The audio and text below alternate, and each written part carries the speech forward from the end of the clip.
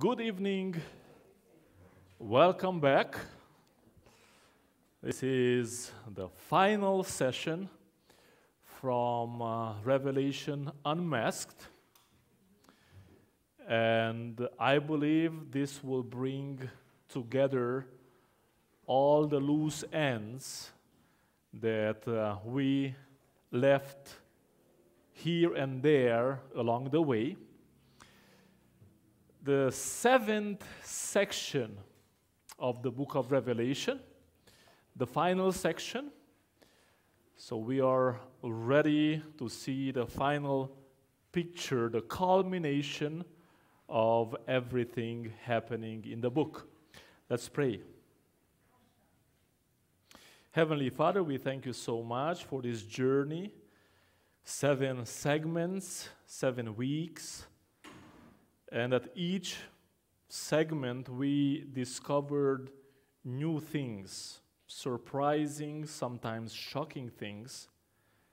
Lord, we are looking now with hope to this final section because we already know who's the winner. So, Lord, we pray that you will enlighten our hearts and minds through the Holy Spirit. In Jesus' name, amen.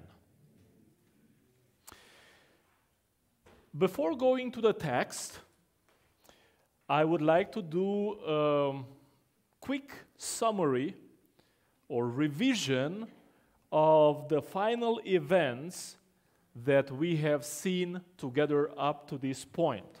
Okay? Ready? These 3 lines here are the 3 angels. These 3 somethings here are the 3 frogs. Frogs. Frogs. The hopping things. You know why I put them side by side? Because while the everlasting gospel is being preached by the 3 angels in the middle of heaven, in the midst of heaven, the enemy, or the false trio, the false Trinitarian, diabolic powers, which is the dragon, the beast, and the false prophet, they also do a 3 frogs message, which is a false message that tries to counteract the effect of the 3 angels' message. So while the gospel is being preached, the devil has his gospel as well. Before the time of mercy or grace is over, and this is the altar that I canceled out, the altar of incense, there is a sealing process and a marking process going side by side. God is sealing his, the enemy is marking his. Somewhere here, there is a death decree. Here or here. We have not established that with precision. And here as well, there is an economic component to it. Those that do not worship the beast or do not take the mark of the beast, they cannot sell, they cannot buy. Revelation chapter 13. When this happens, when the sanctuary service in heaven ceases, the 7 plagues start being poured out. So these are the 7 bowls or the 7 plagues. In the 6th plague, we have the fall of Babylon, followed by the Battle of Armageddon. But the Battle of Armageddon is actually happening when the King of Kings and Lord of Lords appears, followed by his riders, and there is the final clash between gods and the enemies. At this point here, when Jesus comes, there is a first resurrection. Then 1,000 years pass, and there is a second resurrection. Where are the righteous in between during the 1,000 years? The righteous are in heaven, and the wicked, they are out. They are waiting for what? For the second resurrection. When the second resurrection happens, Satan, that is bound here, Satan, comes back, he's loose again. Why? Because now he has again people to work with. Then there is here a certain time, we don't know exactly how long it takes, for them to organize for a final attack against the city of New Jerusalem. But how can they attack the city of New Jerusalem if the city is in heaven? Well, we'll see tonight, the city actually comes down, right? And that's when they try to surround the city. They want to attack the city. Ironically, the gates of the city, we will see tonight, never close. So, in theory, if they want to enter the city, they could. But they don't want to enter the city, they want to destroy the city. So, that's when fire comes down from heaven. This is fire coming down from heaven. And the new creation happens. New earth plus new heaven. Now, you may be looking for some other details on this graphic that may not appear, but I believe these are the main elements of the final events, the main structural background of the final events in the book of Revelation from chapter 12 onward. So from this section onward, because these three sections, first, second, and third, they describe the history of Christianity.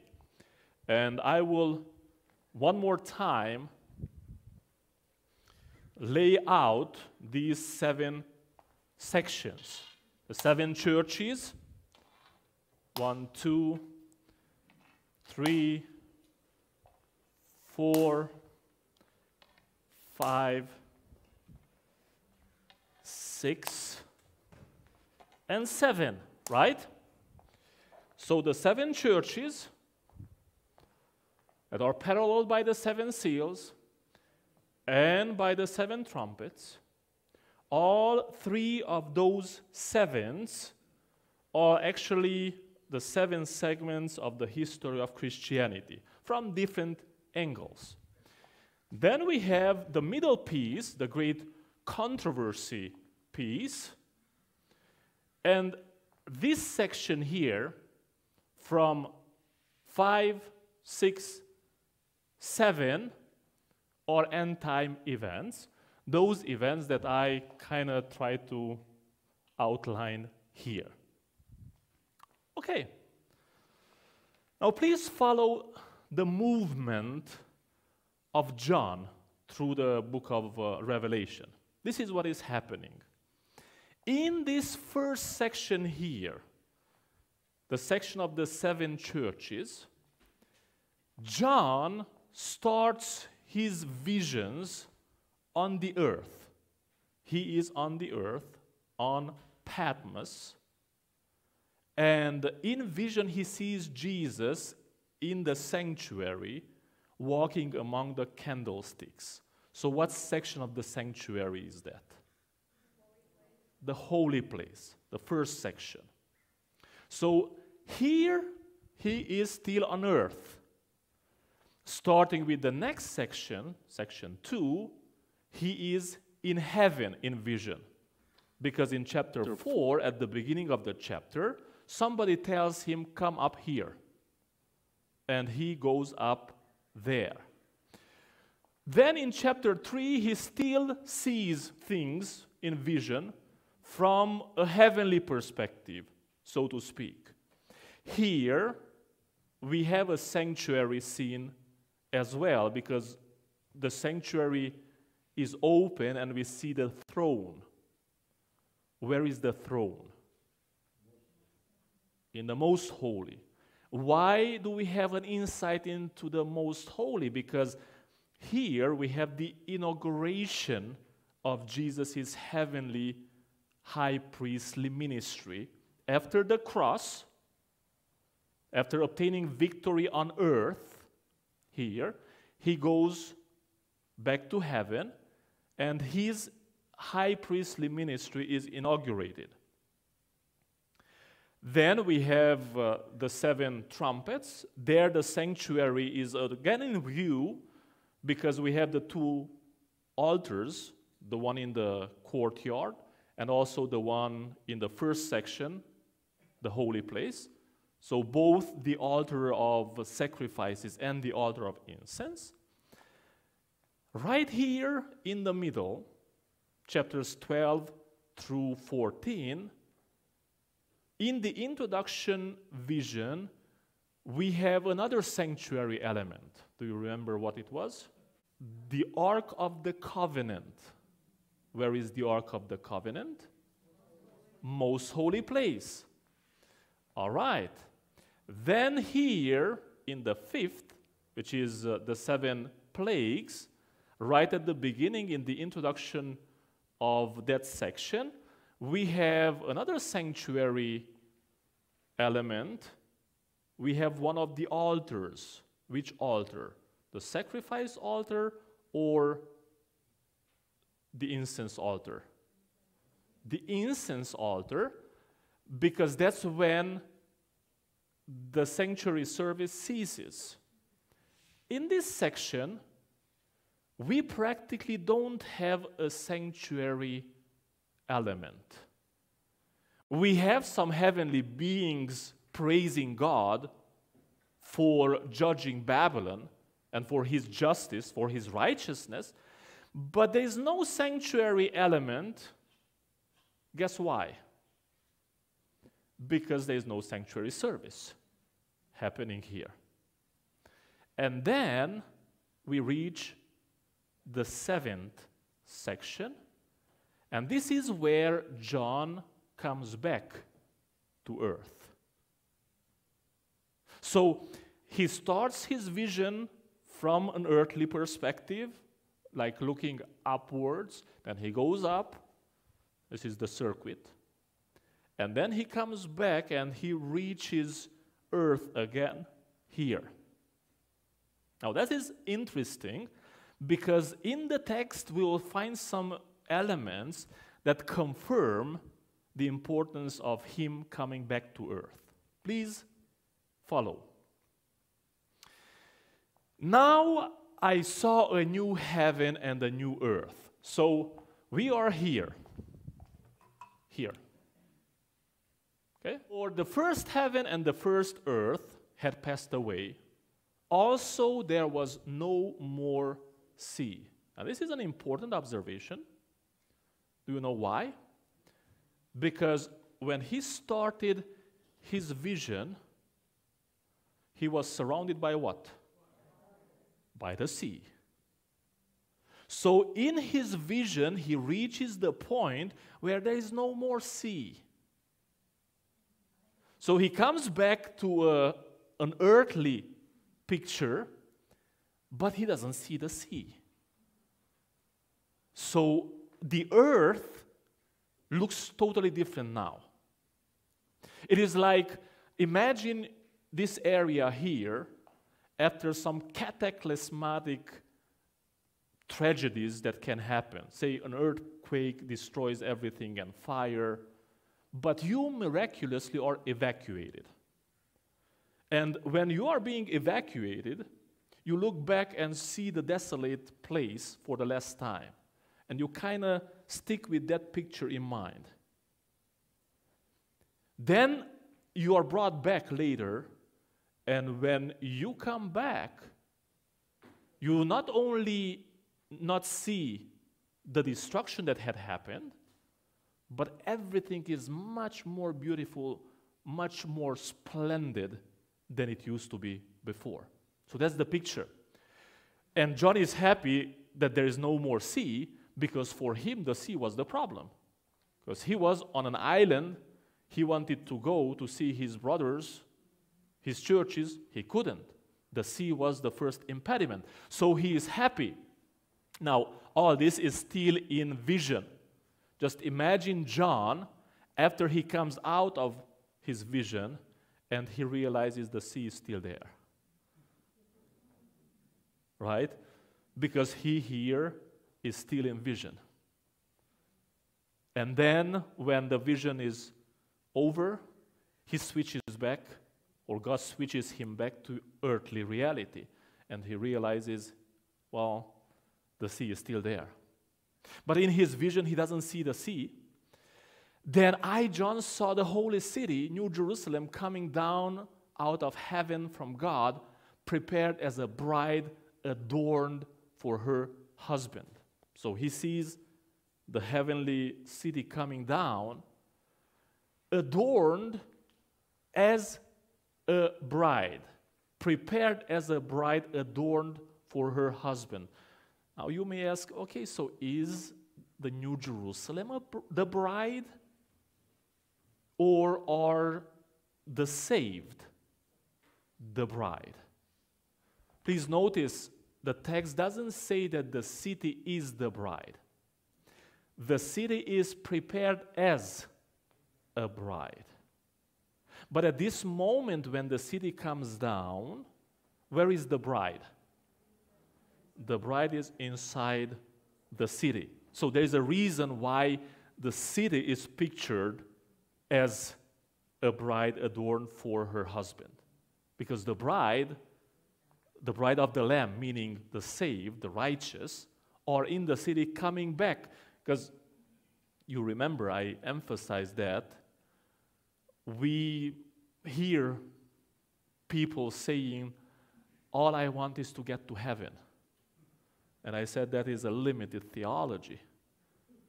Because our final destination is not heaven, our final destination is back here, new earth. Okay? So, John goes on saying, and I heard a loud voice from heaven saying, behold, the tabernacle of God is with man, and he will dwell with them, and they shall be his people. God himself will be with them and be their God. Behold, the tabernacle of God is with men. What Old Testament festival does that bring in mind? The Festival of Tabernacles. And now we can see how those things go together, because here in the first section we had Pesach, or Passover. In the second section we had Shavuot, or Shavuot, Pentecost. Okay? Or the Festival of the Weeks, it's called. Then, Yom Teruah. What is that? That was the Festival of the Trumpets. In the third section. Then you have Yom Kippur, the Day of Atonement, right here in the central piece. What is interesting is that from here downwards, in the final events, you keep having Yom Kippur, You have Yom Kippur here as well, but then there is one festival missing. And there's only one festival after Yom Kippur. Which one? It's the tabernacle. So where should the tabernacle come? Right here. You have Sukkot. So please notice how the book of Revelation is a masterpiece. It's not just somebody sitting down writing out something. No, no, no. It has a structure that is beautifully playing out all those Old Testament background stories of the sanctuary service, of the festivals, and everything is brought together here in the celebration of Sukkot when God tabernacles with his people. Remember what John says about Jesus Christ? And the Word became flesh and dwelt among us. But interestingly, in the Greek, the word is tabernacled among us. In other words, Jesus' first coming was a foretaste of what will happen after the reestablishment of all things, when God will finally and for eternity tabernacle with his people. And God will wipe away every tear from their eyes. That speaks about God's character. What kind of God is the one that wipes away every tear? Please keep that in mind, because that will bring something important to mind later on in the story. So God wipes away every tear from their eyes. All those pain-born tears are wiped away. There shall be no more death. Is there anything more complicated and more difficult to handle in human existence than death? You know, I had a moment in my life when I was an atheist. And I did a lot of research to see what is different in Christianity compared to all the philosophical and religious discourse out there. And one of the great realizations I had was that no philosophy and no religion outside of Christianity, or the religion of the Bible, more precisely, because Christianity as it is now, by and large, does not align to the Bible in many ways, not even in the problem of death. Because Christianity has redefined the concept of death, and it gives us the impression that death does not exist because you survive your own death.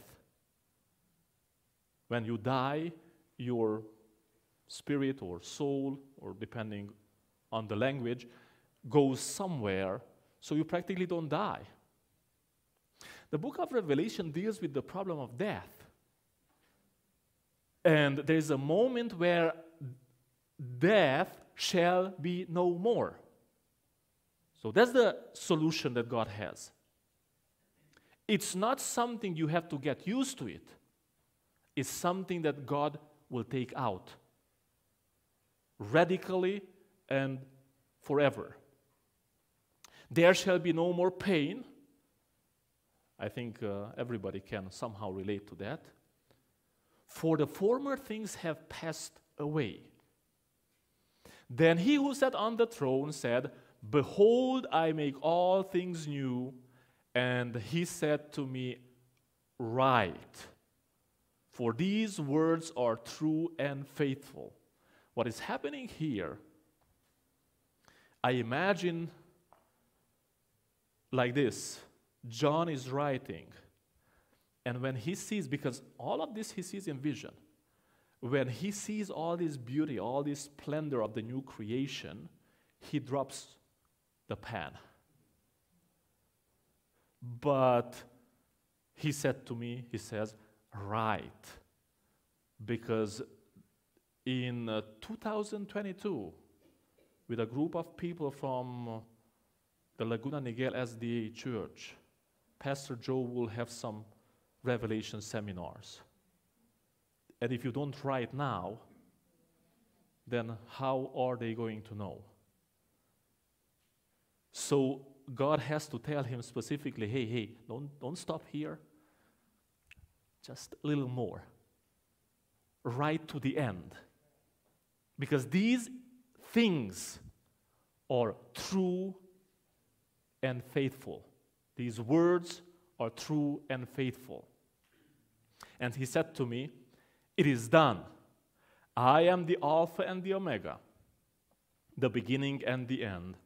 I will give of the fountain of the water of life freely to him who thirsts. What moment in the history of humanity brings to mind this fountain of the water of life? What? Garden of Eden? Absolutely.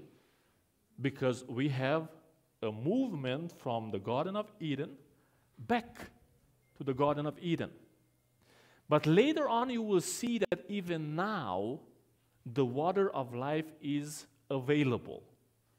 The text will come back to it later. He who overcomes shall inherit all things, and I will be his God, and he shall be my son. Question for you. There is a section in the book of Revelation in which this expression, he who overcomes, appears a number of times. Does anybody know how many times? 7 times. What is the section? The churches. See? How, again, the parallel structure becomes obvious. Okay? But the cowardly, unbelieving, abominable, murderers, sexually immoral, sorcerers, idolaters, and all liars shall have their part in the lake, which burns with fire and brimstone, which is the second death. So again, the Bible does not teach that everybody will live eternally on the new earth. There are some that will not make it there, and they have their part in the lake. We've seen that before last time, lake of fire, which is second death. I'm emphasizing it again. The Bible teaches that the lake of fire is second death. So this pop culture Christianity idea of the everlasting torture in hellfire is not a biblical teaching. Because if it's second death, it cannot be life eternally in hell. Then, and we have now another movie. Okay? This movie zooms in on the city itself. So what we had practically up to this point is a description, a short description of what life will be like from this point on, new earth plus new heaven. And then we have a zoom in on this here, on the city. Then, says the text, one of the 7 angels who had the 7 bowls filled with the 7 last plagues came to me and talked with me, saying, "Come, I will show you the bride, the Lamb's wife." Where is the Lamb's wife at this point? In the city. Okay?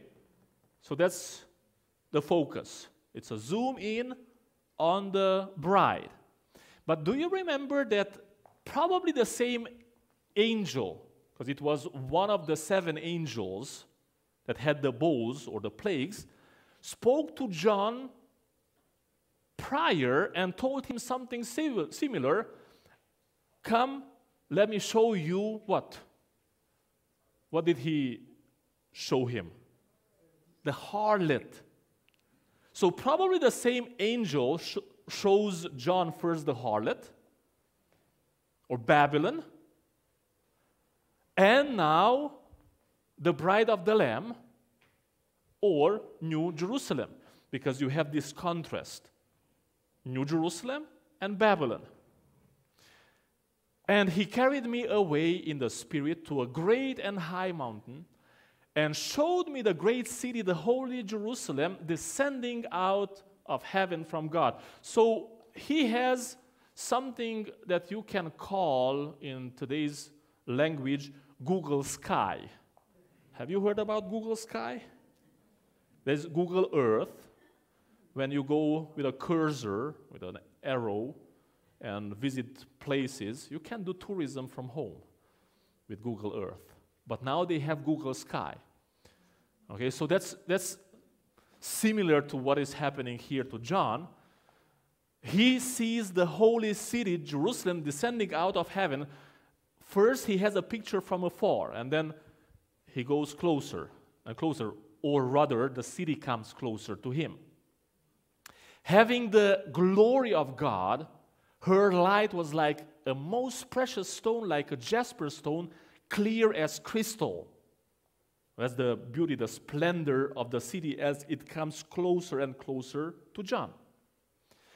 Also, she had a great and high wall. So now he sees the walls with 12 gates and 12 angels at the gates and names written on them, which are the names of the 12 tribes of the children of Israel. So these are the 12 Old Testament tribes, the sons of Jacob or Israel. Now the wall of the city had 12 foundations, and on them were the names of the 12 apostles of the Lamb. So you have the 12 sons of Israel in the Old Testament and the 12 apostles from the New Testament. And he who talked with me had a gold reed to measure the city, its gates, and its wall. The city is laid out as a square. So the basic layout of the city is a square. Its length is as great as its breadth. And he measured the city with the reed, 12,000 furlongs. Its length, breadth, and height are equal. So tell me, what is the shape then? It's a cube. Because length, breadth, and height is the same. Do you know anything in the Bible that had that same shape? What is it? The most holy place, correct. The most holy place was a cube. So it seems that the city of Jerusalem stands for what the most holy place stood in the earthly sanctuary. Is the heavenly correspondent of that. Then he measured its wall 144 cubits, according to the measure of a man, that is, of an angel. I have a hard time understanding what this really is about, but the 144, I think 144 reminds us of the 144,000. Because in the Bible, quite often the measuring of something has to do with checking whether that place is good enough for those. So that's how I take it, like a confirmation that the city is the right place for the 144,000.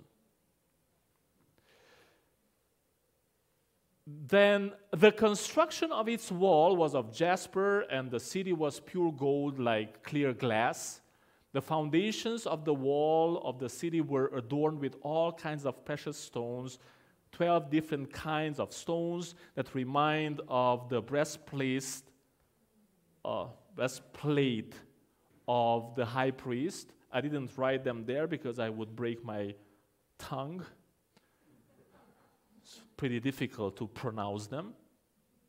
But this whole description of the city brings something as a question in mind.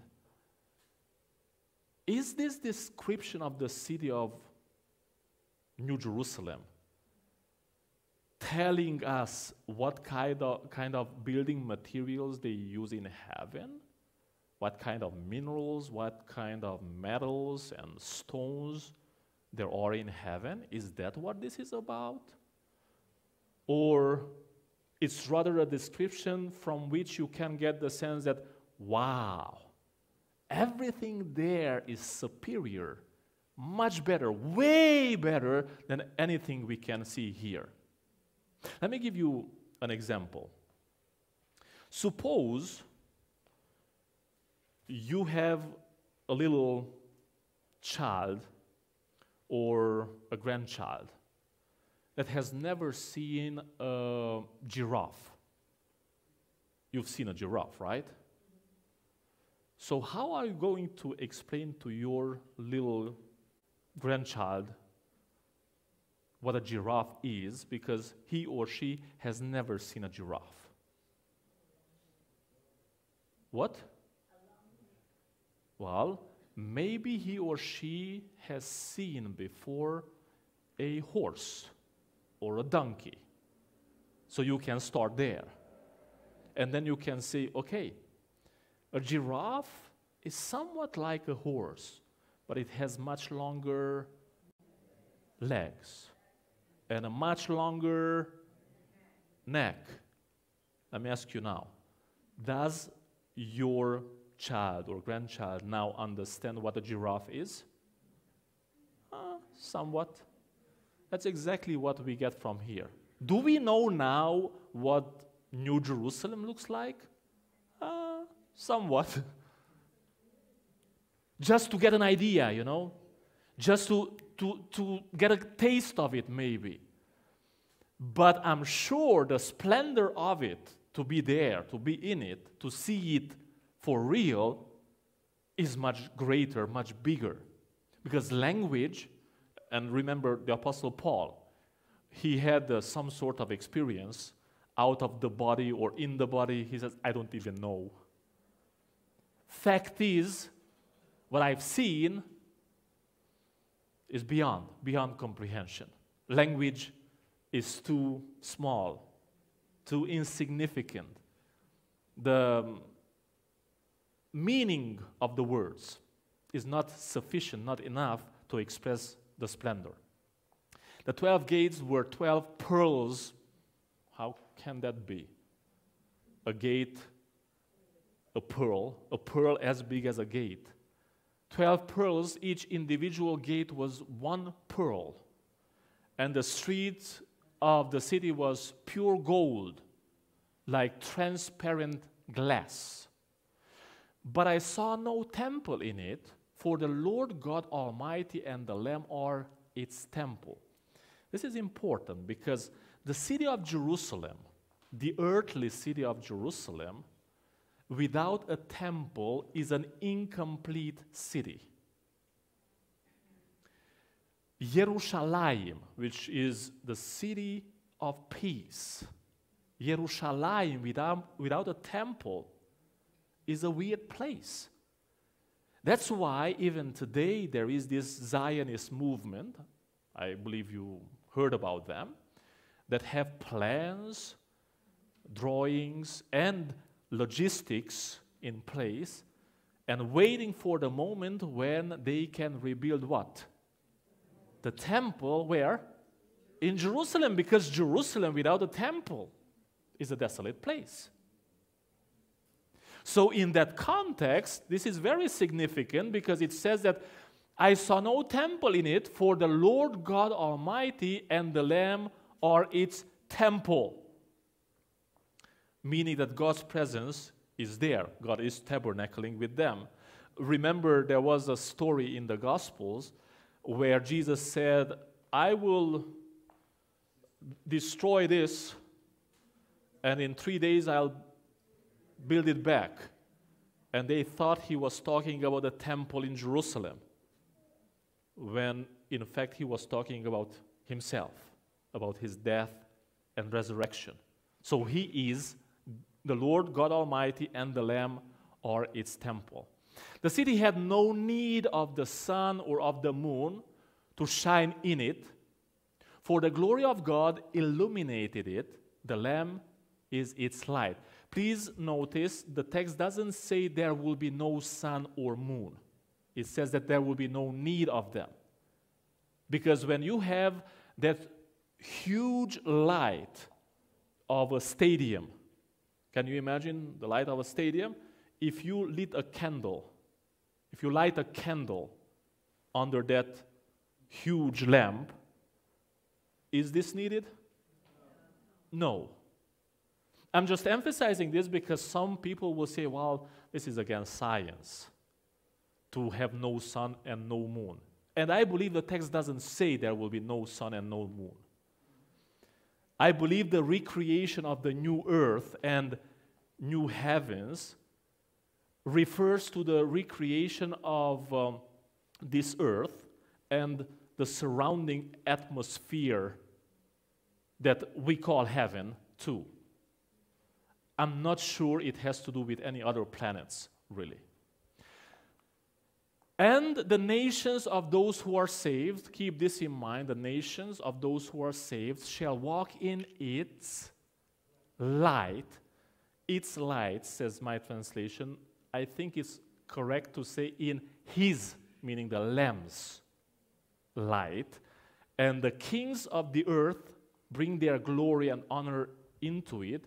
Its gates shall not be shut at all by day. There shall be no night there.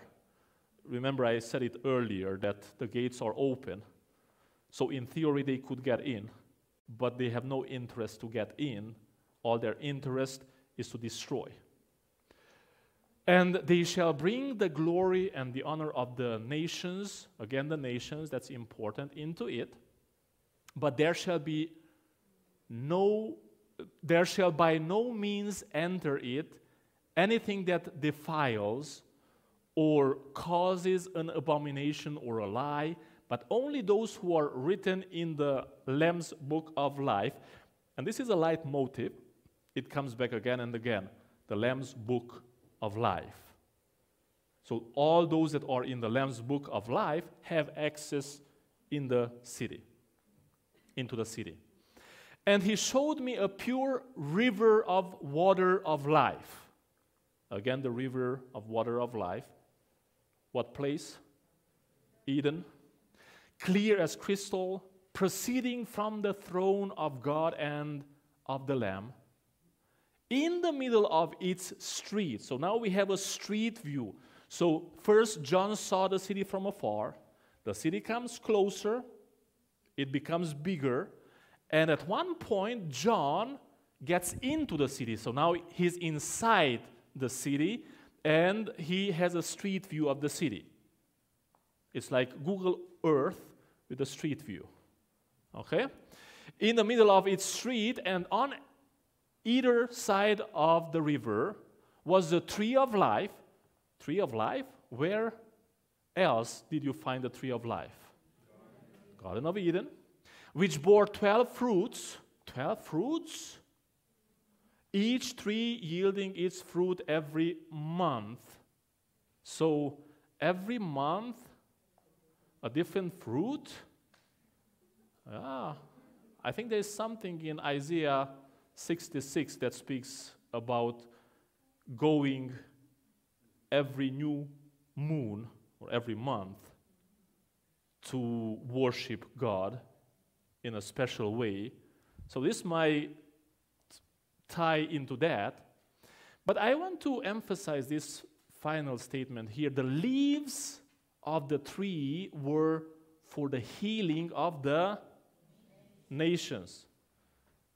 We had the nations of those that are saved or in the city, but this is a weird language here. How are they going to be healed? Are you going sick there? So how are you going to be healed when 1 Corinthians 15 says that when Jesus comes, we are transformed like this, and our corruptible and perishable body will be transformed into spiritual body, and those that are resurrected, they come out with that transformation already being in place. So how are you going to be healed?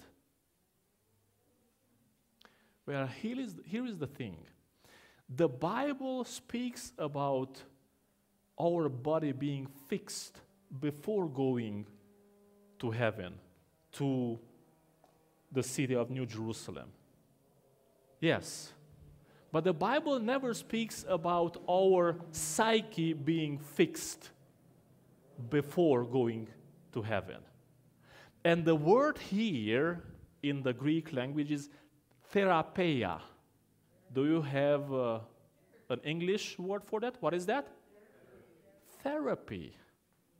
So it's not healing in the sense that you will get some injections, some shots, some, I don't know what kind of treatment. It is therapy. And that explains a lot, because it's a healing of the nations. Just imagine how much pain has been accumulated in the DNA of the nations. Look, for instance, at Russia and Ukraine. Everybody says it's a fratricidal war, meaning brothers killing one another. Remember that the gospel is for all nations. Every nation is to hear the gospel. So one day in New Jerusalem, you will have a Russian and a Ukrainian side by side. Maybe some things will come back to mind. Maybe they will need Jesus to take them, sit them down under the tree of life, and have some therapy together. They need some therapy, because in the Bible, the tree and sitting under the tree is a place, or the canopy of the tree is a place of therapy. Let me give you some language, Old Testament language. Everybody will sit under their fig tree and under their vine. Have you heard that language? It speaks about a time of shalom, like in the time of Shlomo. Who's Shlomo? Solomon. Solomon, the name Solomon comes from shalom. Shalom, Shlomo. And the high time of Shlomo is a time when everybody is able to sit under his fig tree and under his vine. That's the best time. But then when the Jews were taken into Babylon, into captivity, there were some prophetic messages given to the people that God will bring them back from Babylon where? From Babylon to Jerusalem or Canaan. And again, they will be able to sit under their trees, and healing will happen. God will do therapy to them. And don't miss the fact that the sanctuary festival, or the Old Testament festival in view here, is which festival? Tabernacle, Sukkot, or booths. Tabernacle, what did they make the tabernacles out of? Branches with leaves. The leaves of the tree, it's leaves. Why? Because what was the tabernacles about? The Festival of Tabernacles. It was about the time when God was protecting them during their time in the wilderness. And after they got into their land, into Canaan, God wanted to remind them of those days and reassure them, hey, if I was with you there, I will be with you here. So we have all that Old Testament background for the leaves, for the tree, for healing happening under the tree. Are we going to eat the leaves? You know, there are leaves that are used even today for cure, so that would not be a surprise either. But just imagine that when you get into the New Jerusalem, you will see the records of your life. And all those questions that have never been answered in your life up to this point, and will never be answered until Jesus comes back. The Bible doesn't teach that when Jesus comes back, he will sit down with you and give you some explanations, some clarifications, and then take you to heaven. No. He doesn't even touch the earth, it seems. So you go home, but you may still have questions. And now the records are open to you, and you can see all those difficult moments when you said, why? Why, God? Why me, Lord? Why is this happening to me?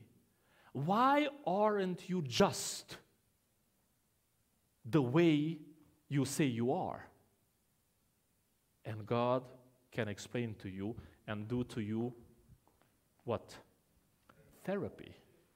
Or one day you're walking around in the city of New Jerusalem and accidentally stumble upon somebody you can't believe is there.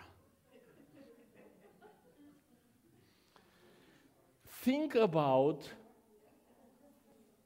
a wife that sees her abusive ex, or a husband that sees his abusive ex. Or think about a child that sees his or her molester, or a slave that sees his or her slave master. And I'm not speaking about these people being there in their sinful way of life. No, no. But all these people had a chance to repent. And some of those people have repented. And it will be a very surprising experience for you to see something that you could not imagine will ever make it there. And you may go to Jesus one day and say, Lord, that's a mistake. You should embrace your mistake. And he will come to you and embrace you. And he will tell you, you know, just a few moments ago, somebody came to me and told me, you were here by mistake. Because humanly speaking, all those that will make it there, from some other people's perspective, can be interpreted as a mistake. Because divine grace, from a human perspective, can be misinterpreted as a mistake.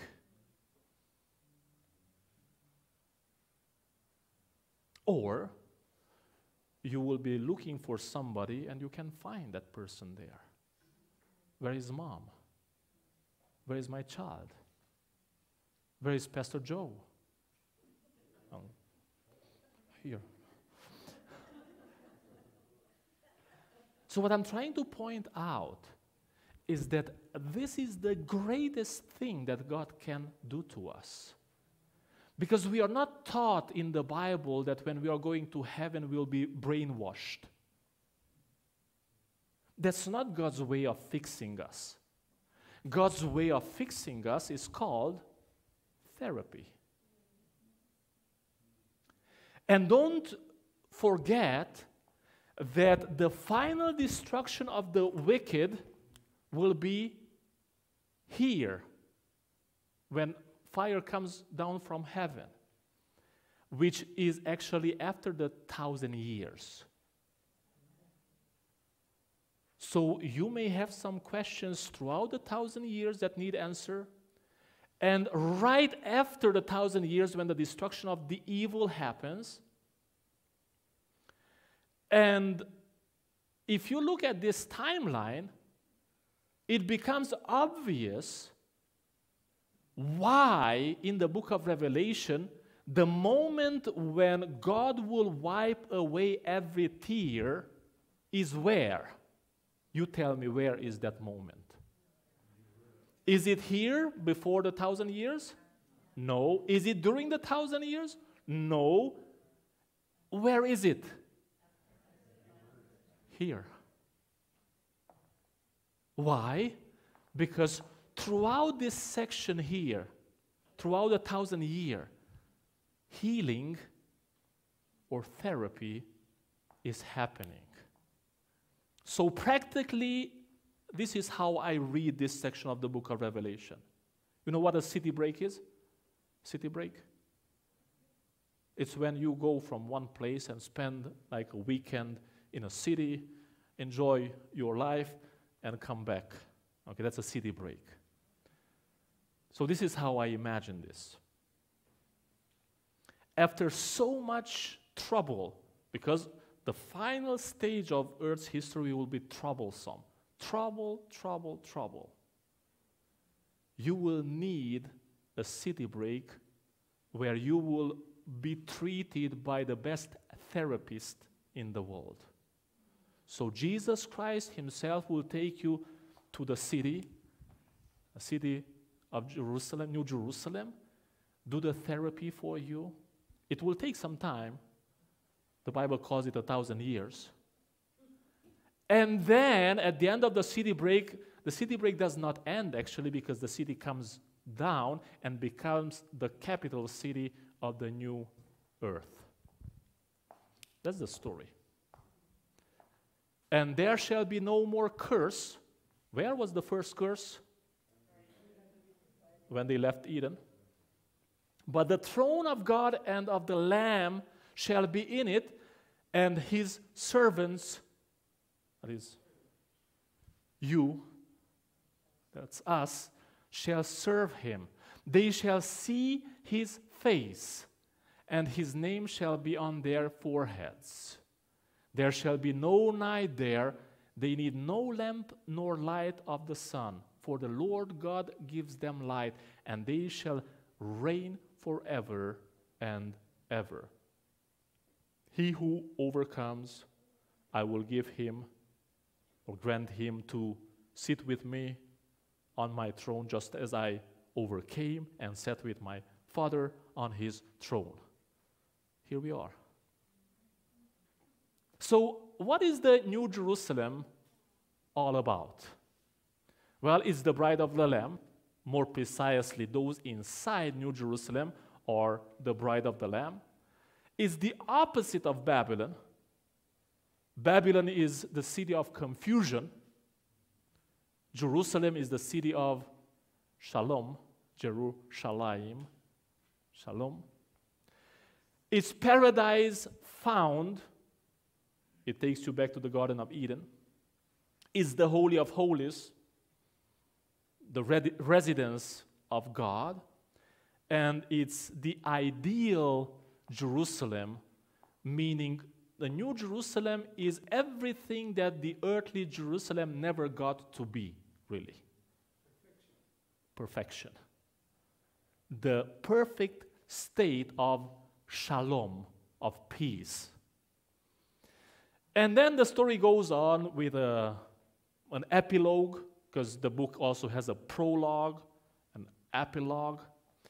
Then he said to me, these words are faithful and true, and the Lord God, And the Lord God of the holy prophets sent his angel to show his servants the things which must shortly take place.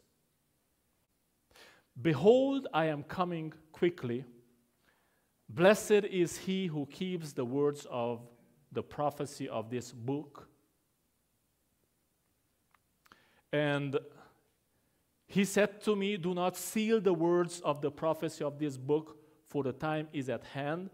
Please notice that contrary to the book of Daniel that was sealed, or at least part of it, this book was never sealed. So this was to be understood from that time on. He who is unjust, let be unjust still. He who is filthy, let be filthy still. He who is righteous, let him be righteous still. He who is holy, let him be holy still. And behold, I am coming quickly, and my reward is with me to give to everyone according to his work. I, Jesus, have sent my angel. So this is Jesus speaking. It's like dictating to John what to write. I, Jesus, have sent my angel to testify to you these things in the churches.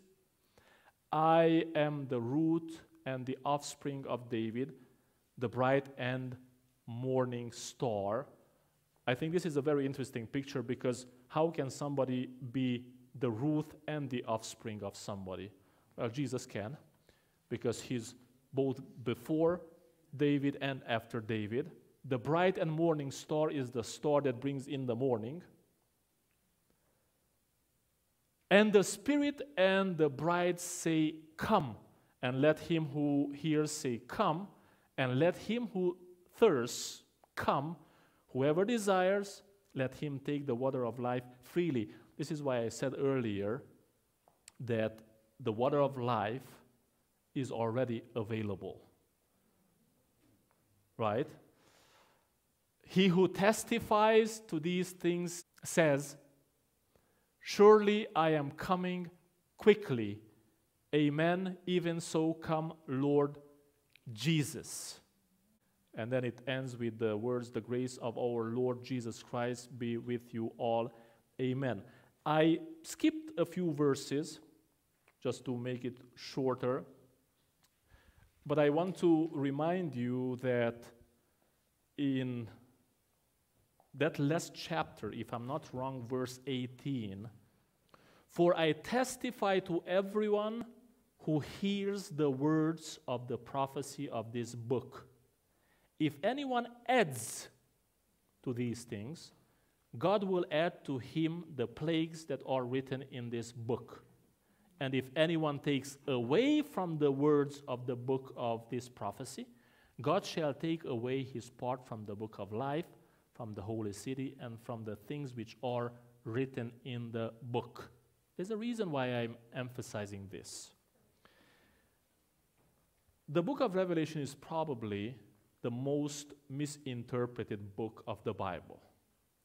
Why? Because many people feel at liberty to say all kind of things, do all kind of interpretations, and put their own thoughts into the book of Revelation, and then read it out from there. The main reason why I'm trying to be as careful as possible when interpreting the book, and in some places when I'm not sure, I would rather leave it like that, is because I feel responsibility. There are things that are very clear. There are things that are somewhat obscure, difficult to interpret. I don't believe it is my role to clarify what God made complicated. My role is to make you think, to challenge your thought process, and stir your desire to go even deeper. My desire with the 7 steps or 7-week journey was to give an overall picture of what the book of Revelation is. And this is what it is. I think by this time you should be able to understand the structure, and you should know that up here in this circle is who? The Lamb with the 144,000 celebrating victory. If that's not a message of encouragement, then what is it? Very good question. So the question is, are we saying that throughout the 1,000 years, the tears will not be wiped away yet, and we will have to deal with all sort of painful experiences, like not finding there somebody that we wish would be there? And does this mean that we will spend 1,000 years in pain? I think the answer to that is no, meaning when you are doing therapy, little by little, you get healing. And you are being treated here by the best therapist in the universe, Jesus Christ. So I'm not saying there is no tear wiping throughout the 1,000 years. Every session, every therapy session is a session of wiping away tears. But what the text says is that all tears, and I emphasize all tears will be wiped away here at the end of all this. Okay? After the wicked will be resurrected and destroyed. Because I suspect even that event will be a somewhat complicated event. Even if throughout the 1,000 years we will be somewhat prepared for that to happen. But if the Bible calls the execution of final divine judgment a strange work of God, then I can imagine it will be a strange work for us as well. Right? But I don't think God will keep us in pain like for 1,000 years and will never deal with our pain until the 1,000 years pass, and then he will start wiping away tears. No, I think throughout the healing process or the therapy, that will take place. But the text brings it to our attention that at the end of it all tears will be wiped away, meaning that from that moment on, what is of the past is of the past. We are healed. From that moment on, we, through the therapy that God provided, that the healer provided, the therapist provided, we will be healed. And that will be the final moment of wiping away every tear. Let me repeat briefly what I got from your observation. I think it is correct to say that healing or therapy also comes by God eliminating or removing those factors that cause the pain, the tears that we experience. So on one hand, he removes the cause. On the other hand, he heals us, meaning that our attitude toward what we remember will be shaped in a way that whatever happened in the past, from that point on, will not be remembered. What happened, what was of the past, is of the past. And this is not brainwashing, I'm emphasizing that. It is therapy, which is two different realities. Thank you. So the question is, if the book of Revelation was never sealed, meaning it was meant to be understood from the very get-go, which is the first century, the last decade, in the 90s, roughly. Then what can we say about the book of Daniel? Is there a moment in time where the book of Daniel, or at least the section of the book of Daniel that was sealed, was unsealed, was opened, yes, and that moment is indicated in the book of Revelation, in Revelation chapter 10. Let me draw the timeline in the 7 segments. Okay, first, second, third, fourth, fifth, sixth. Let me make this longer. 7th. Okay? There is a moment here in the 7th trumpet, in the 6th trumpet. So there is a moment in the 6th trumpet, which is here, Revelation 10, when an angel appears with an open book, a booklet, a little book, a small book, a scroll. But when John takes the book from the angel, the book is open already. So it means if the angel appears here somewhere, then the opening of the book, because when he appears, when the angel appears to John and John takes the book and eats it, and it's sweet in his mouth and bitter in his stomach, it means that the opening happens earlier. So somewhere here. And then when he eats the book, and it's sweet in his mouth and bitter in his stomach, that's when he receives the divine command, you shall prophesy again. And that's why we are saying, and we have historically been saying, that the Seventh-day Adventist movement, the Advent movement, started with this open book, the little book, the little scroll, because it was discovering the prophecies from the book of Daniel, the 1260 days prophecy and the 2300 evening morning prophecies. And that's where at one point the text says, and there will be no more time, no more chronos.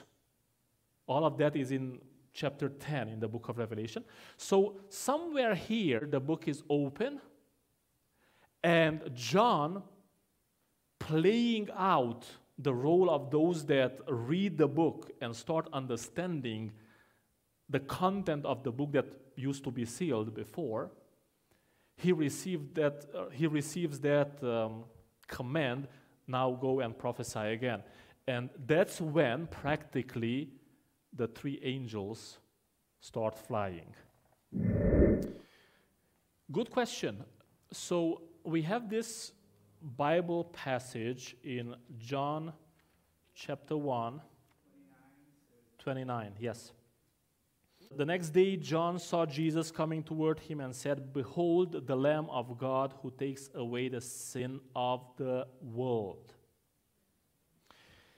Does this refer to what is happening during the 1,000 years, meaning here? I believe no. Let me explain why. I believe this passage, which speaks about taking away the sin of the world, it's a singular sin of the world. So it's a collective concept of sin. The whole sin of the world, is what Jesus does at the cross. So in principle, at the cross, Jesus takes away the sin, the general or the overall sin of the world. In principle. Why in principle? Because in practical terms, he cannot take away what humans won't give to him. Because taking away somebody's sin means that you give up your sinfulness, he takes it away, and he dies for it. That's the concept of sin. Sin is something that kills, that destroys. So if your sin is taken away, and not destroy in the sense of you're going to die, but in the sense of second death, a death from which there is no resurrection. The same concept of death that we find in the book of Revelation in this section. The wicked, when they are resurrected and destroyed, that is a second death. That is a death from which there is no way back, no return. So practically sin, the concept of sin biblically, is something that destroys. If you give your sin to Jesus Christ, because of the cross, where in principle or in legal terms he took away the sins of the world, then it's on him. The problem with the rest of the sin of the world is that it was never given to Jesus Christ. Therefore, those that do it, meaning Satan, his angels, and human beings that don't give up their sinfulness, that do not accept the change, Jesus to take on their sins and die for their sins, they will be destroyed by their sins. But before being destroyed by their own sins, there is a time of clarification in front of the whole universe. So by the time they will carry the final consequence of their sinfulness, which is second death, a death from which there is no return, in front of the whole universe, it is clarified why these people will be annihilated, taken out, X'd out for good. So, back to the text speaks about the cross. The text cannot include those that don't give up their sinfulness so that Jesus can take them. In the way the Old Testament sanctuary played that whole story out was this. When somebody sinned, you would go to the sanctuary with a sacrifice, with an animal symbolizing Jesus Christ. Put your hands on the head of the sacrifice, placing your sins, thereby transferring your sins on the sacrifice. The sacrifice animal would be sacrificed, and through the blood of the sacrifice animal, your sin was put in a storage kind of thing in the Holy of Holies. Your sin was forgiven. You left free of your sin. But your sin was not dealt with to the end. It was just placed in storage in the Holy of Holies. Then, one day of the year, on the day of Yom Kippur, and that's why the text emphasizes, the book of Revelation emphasizes Yom Kippur. From this point on, it's Yom Kippur. On the day of Yom Kippur, or the Day of Atonement, the priest would go into the storage of sins, take all the sins that are there, bring them out, and put them on the head of the goat of Azazel. If you heard about Azazel. Now, Azazel was the goat that was going to carry the unforgiven sins out to the wilderness and then die in the wilderness, which is practically pretty much the same thing that after the wilderness experience here, Satan is destroyed, and those that assimilated with him are also destroyed. So that's the story of handling sin in biblical terms. The last section here is about the festival of Sukkot, or the tabernacles. Is that the time where Jesus' words are completed or fulfilled when he said at the Last Supper that I will not drink of the fruit of the vine until I will drink it with you anew in my kingdom? And the answer is yes. And let me give you some more insight on that from the book of Revelation. In the book of Revelation, you remember that at this section here, which is the final section, right? Or on this graph here, the final section, Jesus is knocking at the door. Well, the easiest way of interpreting that text, and I'm sure you heard sermons on that, is that Jesus is knocking at the door of your heart. Is that correct? Yes, it is.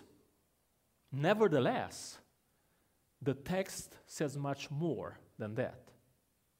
Because in Matthew 24, you can read a parable or an illustration given by Jesus Christ when he says, when you see the fig tree giving leaves, you know summer is near. You remember that illustration?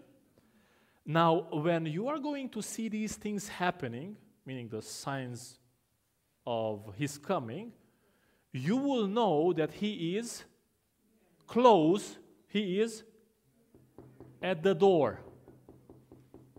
So when Jesus is knocking at the door here, the text is not speaking merely about him knocking at the heart of humans. He's knocking, so to speak, at the door of history. And what he wants is to come in and have supper, right? And then in chapter 19, which is this section here, we are told about the supper of the marriage of the Lamb, right? So practically, those that open the door for him to come in are taken to the supper of the marriage of the Lamb. And that's where the Lord's Supper is reiterated. That's when Jesus drinks anew the fruit of the vine with you in my kingdom. Good question. So if you read this passage, Revelation 22 verse 2, from this particular translation, which is the NKJ, New King James Version, you're somewhat confused because it says in the middle of its street and on either side of the river. So you have the river, and on either side of the river, so one side and the other side, was the tree of life, which bore 12 fruits, each tree yielding its fruit every month. So once you have one tree, and then you have two trees. In all honesty, the text is difficult. And if you will read different versions, you will see slight variations on the translation. But the way I try to capture it is this. It seems that the river goes or flows in between the two, how do you call that, trunks of the tree. So it's a tree that has two parts coming out and is somehow arching together above the river. That's the best picture I can paint about it. So then it's one, but it's two, because it's one side and the other side. But again, the text is difficult. So it's probably fair to say, I don't know exactly. But it's one and it's two in the same text at the same time. Yeah, good question, interesting question. So the text is pretty complex in the sense that you have to put them together like a puzzle so that you can see the chronology. But this is roughly the picture. The New Jerusalem comes down, the wicked resurrected, rounded up by Satan himself, are ready to attack New Jerusalem. And that's when fire comes down and devours them. So your question is, okay, so those in the city will be able to see what is happening outside? I don't know.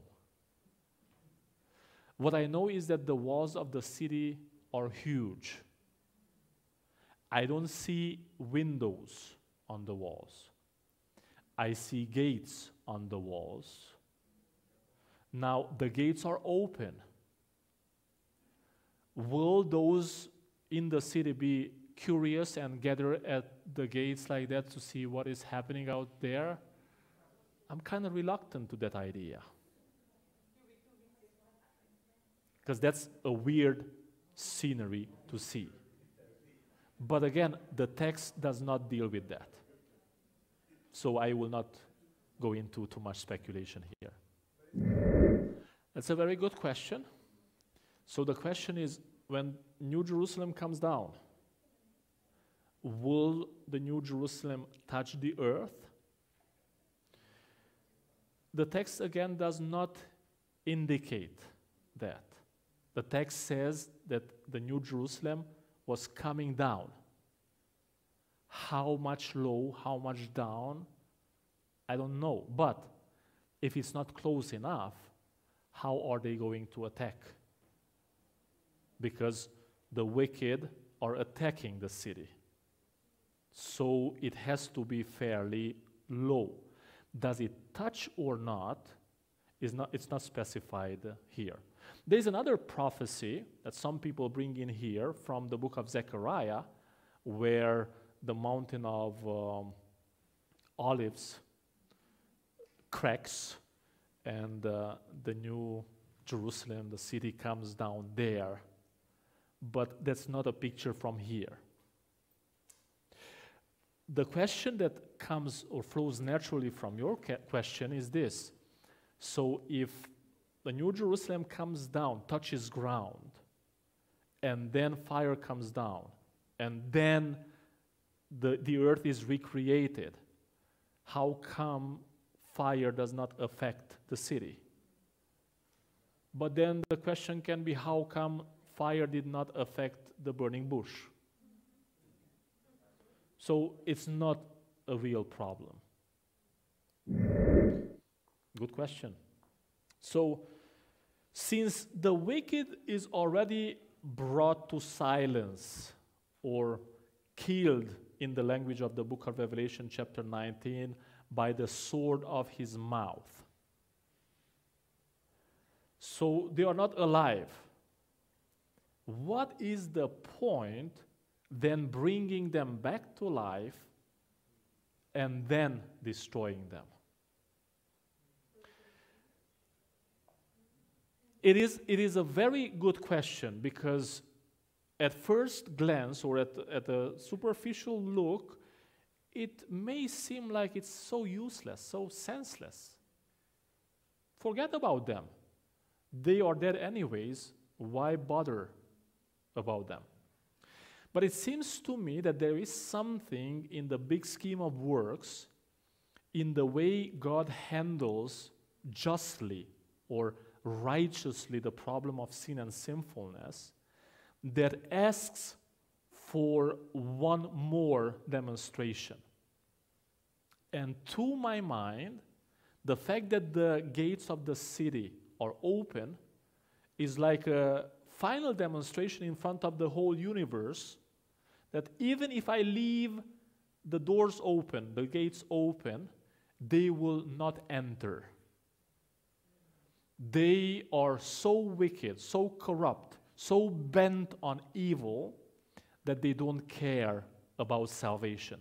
All they care about is destruction. So here, when the first resurrection happens and the wicked are destroyed, we are speaking about the wicked that are alive at that time. But the final judgment after the 1,000 years deals with all the wicked from all centuries. So it seems that in the big scheme of works, God does a final demonstration when He allows the whole power, the whole array of wickedness from the whole history of humanity to gather together, round it up, show us what they are capable of, and it's a final demonstration of divine power of annihilating, bringing it to an end. But one thing I know for sure from the book of Revelation, that justice and righteousness, God's justice and righteousness is always in view. The picture I see is this. Throughout the centuries, God allows for His righteousness, for His justice to be questioned. Questioned even by His own. Because let's assume it. We sometimes question God's righteousness and justice. And God knows that. And it's like God says, yeah, I would take this. I prefer taking this and then clarify everything at the end. Because God's actions throughout history, as long as His justice is mixed with mercy, that kind of divine action will always be susceptible of some sort of injustice. Because when God is merciful to somebody that hurt me, I will suspect God is unjust toward me. So God is misjudged, misinterpreted throughout history, but then there is a final moment right at the end where everything is clarified with this final demonstration of all wickedness together trying to attack and destroy God's city, and that's when God says, what is enough is enough. So throughout the history of the book of Revelation, I can see this leitmotif of divine justice being questioned, because at one point those under the altar cry out and say, how long? Right? So they're asking for justice. And God tarries a little longer, okay? But then everything has to be clarified. And throughout the Bible, God's righteousness, His justice, is an important element of the plan of salvation. We usually focus on the salvation part of the plan of salvation. But the plan of salvation also includes this divine demonstration of righteousness and justice. And that's the final point of the book of Revelation. And from that on, shalom is perfect. And shalom means perfect righteousness, where people cannot hurt, will not hurt one another, where there will be no pain, no death, nothing that reminds of the sinful experience of this earth. Let's pray. Heavenly Father, we thank you so much for the beauty of the gospel. When we look at the book of Revelation, we see a masterpiece of revelation. Yes, some parts are challenging, hard to understand, or hard to get, hard to accept. But Lord, we trust you, we rely on your wisdom, and we know that that time of therapy will indeed bring healing, will reestablish peace within, and then peace without will also be established by your new creation. Lord, we pray that each one of us will take these prophecies seriously, will see how we can implement their teachings in our lives, and wherever we have the possibility to open somebody's eyes, we will do that, led by the Holy Spirit. May Jesus Christ be victorious in our lives, because in his name we prayed.